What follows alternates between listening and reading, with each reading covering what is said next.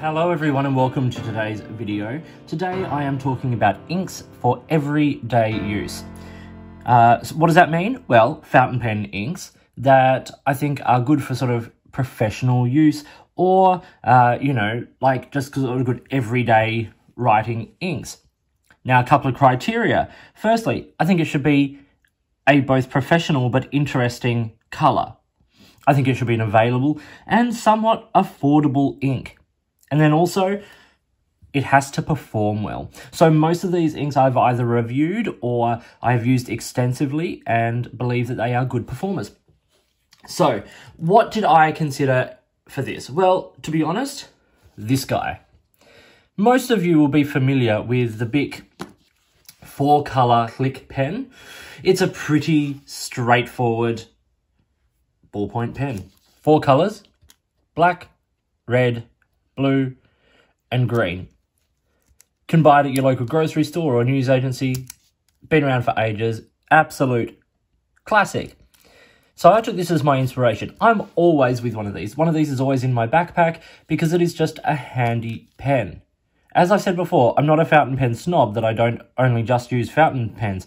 I use all kinds of pens. And while there are better ballpoints and roller balls than the Bic 4-colour Click pen, I think that this serves a lot of purposes. And also things like the lanyard hole, all that sort of stuff. These are classics. So I was inspired by this. So what I've done is I have selected a black, a red, a green, and a couple of blues. And what I've done is I've put them on 2 different kinds of paper and a bit of cardstock so we can have a look at them. I did not take the water resistance of the ink into account. That's going to be for a later video. These are just colours that are everyday inks that are great for these uses.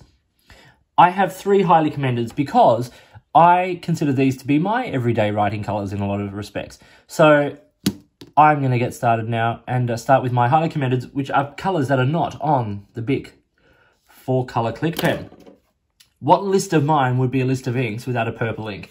And for my everyday purple, I have selected Alexander Hamilton or Aubergine from Dea Trementis. This is a really interesting ink. It's got some lovely depth, a bit of sheen, lovely shading. It's nice and lubricated, so we actually get a really lovely writing experience. The performance isn't bad. And at about $25 a bottle Australian, it's on the more affordable side for an ink. So let's look at it now. Starting with it on the Tollemache River, this is the 68 GSM Tollemache River paper, as in the Bond Travel Gear notebook, which is no longer made. But it's the Tollemache River we all know and love. As you can see, lovely wet colour, nice bit of sheen sort of popping up occasionally. Rich and dark, and just writes really, really beautifully. Now we see it on Rhodia paper. And you can see water resistance wise, a little bit is left behind. It's grayer. It's a slightly saturated ink, so it does move around a bit. But once again, nice dark, rich purple. Purple, not violet, in a lot, if you know what I mean. On the slightly dusty, muted side, but a beautiful purple. Next on the list for me would be a brown ink. I really enjoy brown inks. And this one is Diamine Macassar. It is a rich chocolatey brown with a bit of sheen on it, as you can see there, and lots of shine. It's quite nice. And coming in at about $20 for the 80ml bottle, it's a pretty good price. Nice and wet ink, really good performance as you would expect from Diamine. So as you can see, it is a lovely warm brown. It's dark, it's rich, it's certainly dark enough for professional use, and I think it has a lot of personality still. It's not mistakable as a black ink. It is very much a brown, chocolatey, and particularly in the shading you get lots of the nice sort of warmth coming through. On the Rhodia, we see that shading once again. Low water resistance. You could probably make some of it out, but that's not what this ink is about. But just a lovely, warm, rich, chocolate brown coloured ink. And as I said, this would be one of my choices. If I was putting together a 4-colour Click pen, I would absolutely consider a brown ink in there. And my final highly recommended colour. Now, anyone who's watched my channel or my Instagram or anything like that knows I love blue black and knows I'm particularly fond of this one. This is the Diamine 1864 Blue Black from the 150th anniversary set. A little bit of red sheen, but just a lovely, rich blue-black, which I think is a true blue-black. It is a rich dark blue with those black shading tones, which is what I consider to be a blue-black, not a lighter blue like, say, the Pilot blue-black or the Waterman blue-black. This is a nice rich dark blue-black. In Australia, Diamine 1864 blue-black retails for about $25 for the 40ml bottle, so it's probably one of the more expensive inks on this list, but it is a stunning performer. As you can see on the Tomoe River, that rich warmth comes through, lots of the sheen popping up, beautiful grey shading, just a really lovely sort of navy-inspired blue-black, I think, and very traditional colour there. On the Rhodia, we see that it's not the most water-resistant ink, but the performance is good. It holds together very nicely. There's no feathering, and most of these inks come up very well in terms of bleed and that as well. But it's that warmth and that richness of colour that I have really gone for. In fact, if you look at the three highly commendeds next to each other, that rich dark colour is clearly something that I really appreciate in these inks. Now we come to the Bic 4-click pen colours. These are the standard colours that I think are really great for professional use. Most of them are dark, richer colours for this, but I think red needs to be an ink that stands out, and a red that really pops on the page is Waterman Audacious Red. Aside from performance, one of the things that's really great about the Waterman inks is firstly their availability. Worldwide, these are considered to be one of the most reliable brands of fountain pen ink, safe to use in vintage pens, and just easy inks to use and to clean. And at the price that they are, which in Australia is between sort of $15 and $17 a bottle, you're getting a lot of bang for your buck. It's a really top ink, and as you can see, it just pops on the page. On Tomoe River, what we see is a bit of sheen, which is nice, but lots of nice shading, but it is a uniform red. So if you are correcting or highlighting, or, hey, even if you are wanting to write something that just stands out, this is a really, really great ink. It's bright, it's vibrant, it's well saturated, and it performs really, really well. And we absolutely don't lose any of that vibrancy on the Rhodia page here. Still nice and bright and red. You can see it alongside the blue-black, just how much that ink pops on the page. Yes, super low water resistance, but in a way that also helps this ink in terms of use in vintage pens. It's not going to do damage, it's not going to stain. So Waterman Audacious Red, for me, the red that I turn to when I need something to stand out and pop. I'm going to admit I took a tiny bit of leniency when I chose my green. I chose California Teal from Monteverde. So this is a green that runs slightly on the teal aqua sort of end. But in the same way what I was going for with the Audacious Red from Waterman, I was keen to find an ink that would stand out on the page, would never be misconstrued for another colour. This could never be a blue or anything. It is very, very much a green. And when you get some dark shading on it, it looks beautiful. So this can cross over into that world where you use it for everyday writing. It's not harsh on the eyes, but I think there's enough pop there for it to really stand out. In Australia, California Teal ink retails for around $13 a bottle. Here on the Tomoe River, we see why this ink is so popular. That beautiful, vibrant red sheen just looks absolutely glorious. It comes up in the writing. This is a wet writing sample, of course, but it does show up beautifully. The green is rich and vibrant and clean. It's just a beautiful ink, and it performs so well. And Monteverde inks are lubricated so that they have technology in them to allow them to be like light fast, and as I said, lubricated for good use in pens.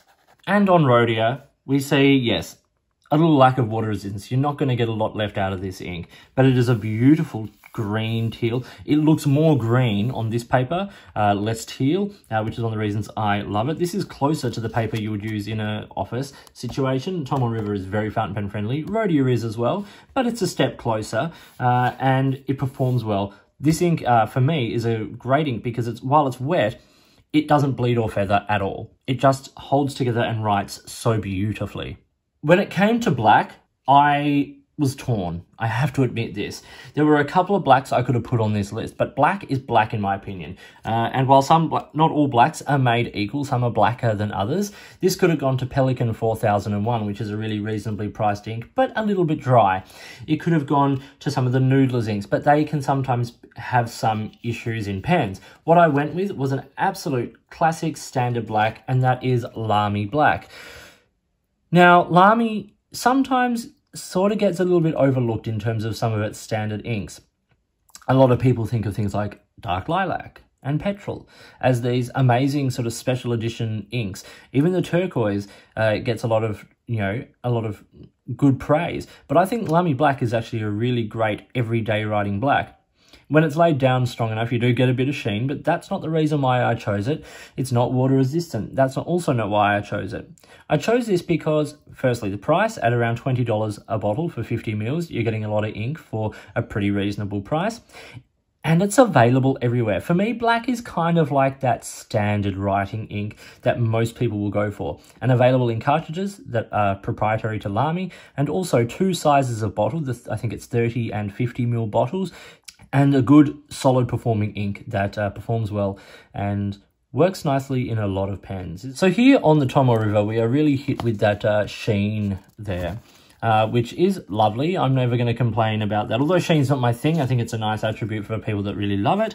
But you can see it's nice and rich. It's dark, it's clear, it's got good contrast on the white paper. There is a hit of grey in some of the lighter shading, but I don't see that. You can see that sort of through the swipe there, the wetness swipe. But I don't think that's a problem because you don't really see that in a lot of pens. Even like the finer Lamy pens that you can put this in tend to actually perform pretty well. On Rhodia, it stands up. Like, yes, there is grey shading there, but you're going to get that with a lot of blacks. And in fact, I generally tend to find that more with blacks like the Pelikan 4001. There is a tiny bit of water resistance. You do move the ink around. Water resistance does not mean permanent. Water resistance means that there is going to be a little bit of resistance. If you get the page wet, you will be able to save something. And I think that you are capable of saving something with this ink. Now we come to blue. Now, for me, blue is like that standard colour, writing colour. The majority of ballpoint pens that are produced are blue. When you buy a Lamy pen, you get a blue cartridge. So for me, blue was something that I was very keen and took a lot of thought in. And what I couldn't do was separate 3 kinds of blue. And so what I've done is I've chosen 3 that are different because I think it's actually important in this context. The 3 I have chosen are a very standard blue. Waterman Serenity Blue. Once again, Waterman, so it's safe, it's available everywhere. Really, really great ink.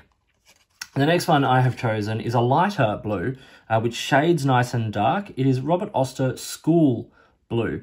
This ink is actually kind of amazing. It's got a lot of depth. Different pens will show it very differently, but it's got a lot of personality and pop on the page. And then the last ink I chose is actually probably my favourite ink and my everyday writing ink, and that is Diamine Oxford Blue.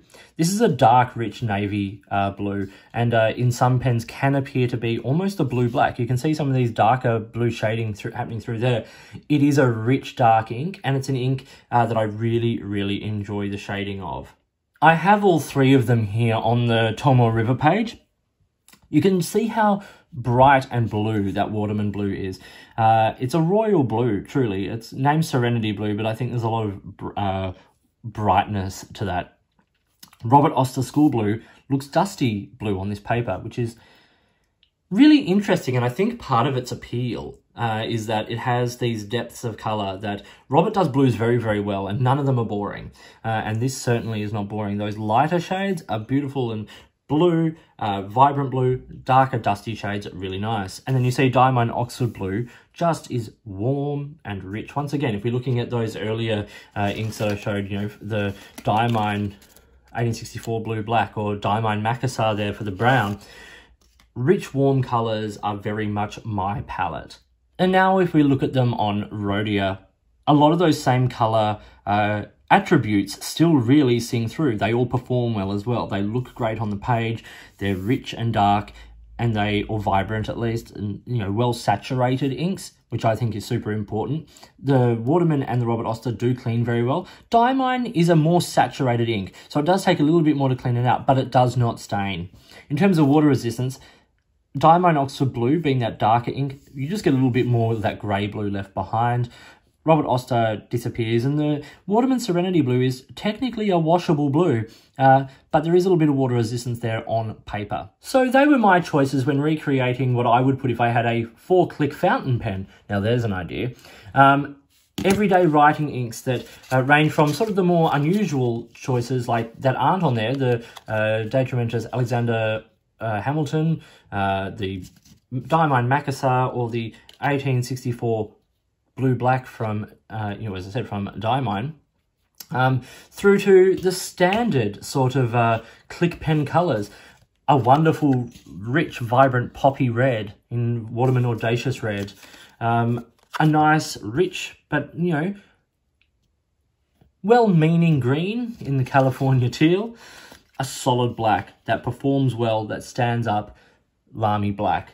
And then 3 blues, so you can choose a blue that fits your personality. If you want something really rock solid and reliable in the Waterman Serenity Blue, something a little bit more personality and some colour in the Robert Oster School Blue, or something nice, rich and dark in Diamine Oxford Blue. I hope you found this video interesting and useful. If you did, give it a thumbs up and subscribe to this channel. Hit the notifications button if you want to stay up to date with the videos that I produce. Please feel free to get in touch using any of the platforms listed below. You can find me on Instagram or Twitter at @the_offstage_me, or you can contact me on any of my videos here or drop me an email, which is listed down below. If you've got products you think I should be looking at, or if there's a way you'd like to support the channel by sponsoring a review or providing an item for review, I would love to hear from you. In the meantime, enjoy your inks, enjoy writing, and I'll talk to you soon.